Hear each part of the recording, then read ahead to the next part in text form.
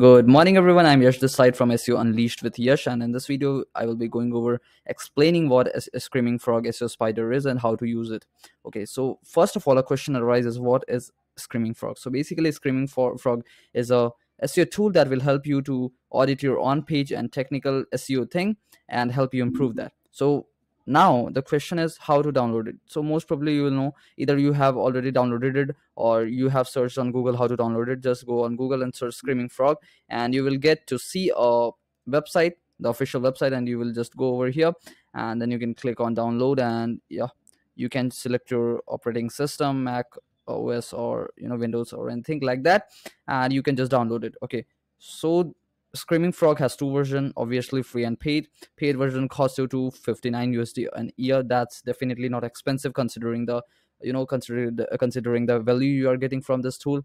And in the free version you are getting maximum of 500 URLs to crawl, whereas in the pro version you are getting unlimited URLs to crawl. That's the main thing that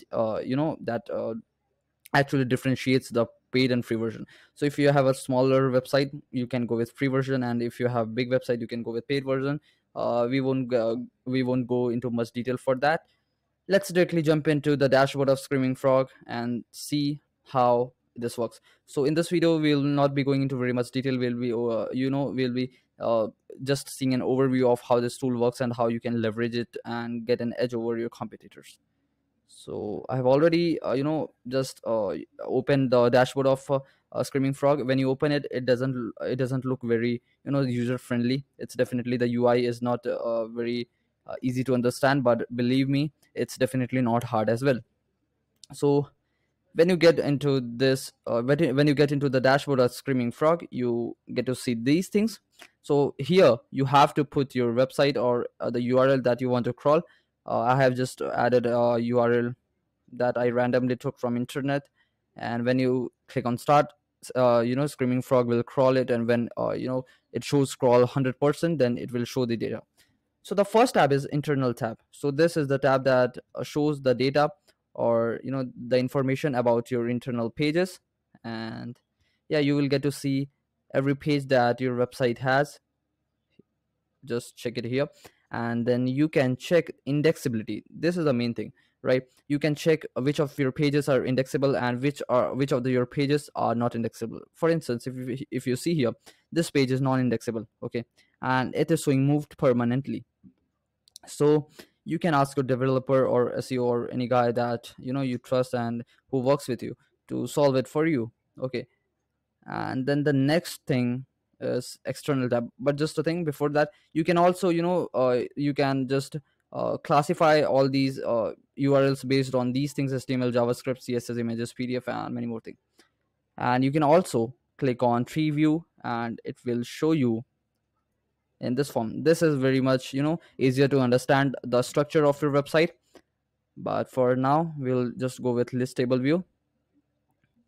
And yeah, the next tab is external tab. Okay, so in this tab you will see the URLs or the external URLs that you are linking from your website. Okay, so these are the websites or the URLs that this particular URL has linked to. You can then again see status of those particular URLs, whether they have moved or they are fine. For instance, if you see 200, this means the website or that particular URL is up and working fine. But if you see 301, this is moved permanently. You can check if you really link to the right URL. Okay, so the next thing is security. Okay, so security is basically, it checks status or security of that particular URL. You can click on here, and you can click on HTTP URLs, and then if you see some of those, you can actually ask your developer to solve those. Okay, so that means if you're seeing some of the URLs over here, that means those particular URL don't have SSL installed. Okay, then you can select HTTPS URLs, then mixed content, form URL, insecure, and many more things. Okay, also you can see missing STS header, and then you can again solve those.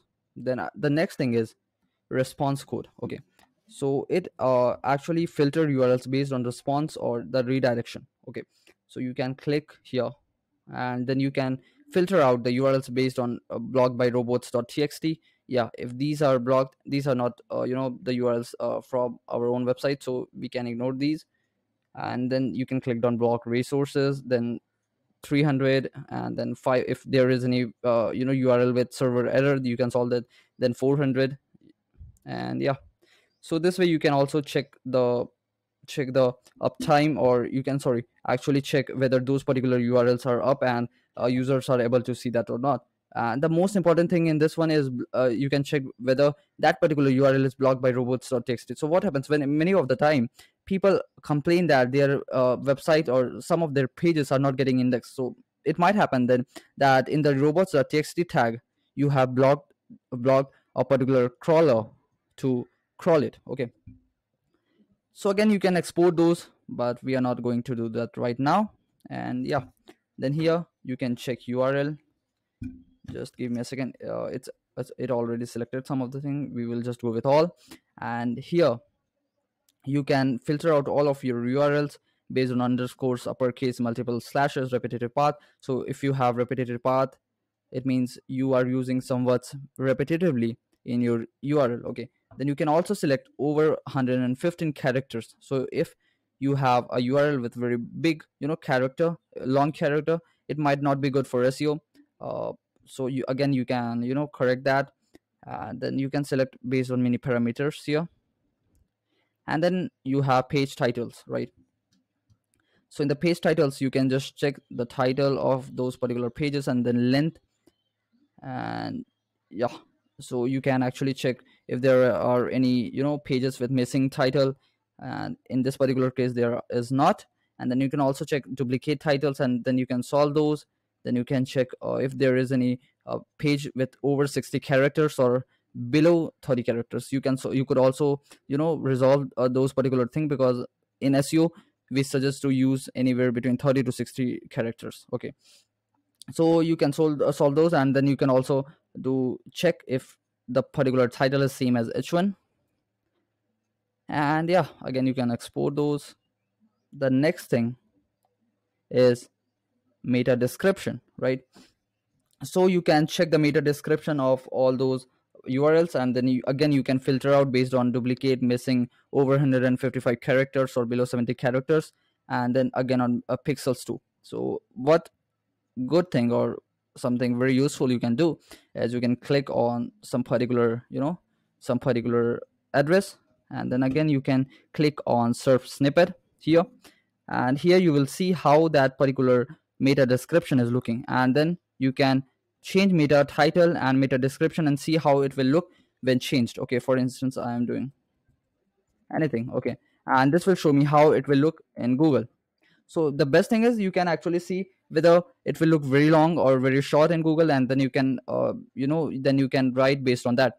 And yeah, you have to then redo it on your own website, because Screaming Frog won't do that. Obviously it will just show you how it is looking. Okay, and yeah, here it will show you length, then remaining length in pixels here, and then characters here. So the next thing we are gonna see is H1, and we are gonna see mainly missing or duplicate H1. Here H1 is missing, so we'll make sure we do have H1. Okay, because H1 is again very necessary in SEO. And then you can check duplicate H1 if there's any. And yeah, then if you can also see if there's any multiple H1. So in this page there is 2 H1, so this is definitely not SEO friendly, and he could resolve that. Then we could check the same for H2. And the next thing that I want to show you is sitemap, which is very helpful. Okay, so using Screaming Frog you can also generate images or XML sitemap. Okay, just click on here, and then you can select the pages that you want to include in sitemap. Okay, you can include PDFs, no index pages, and then also you can choose response codes, then priority, etc. And then another thing that you can do is configure spider. This is only available in the paid version. You can do it in free version. And then you can also add APIs of Ahrefs, Moj Majestic, and Moj Majestic, or any other thing or any other software.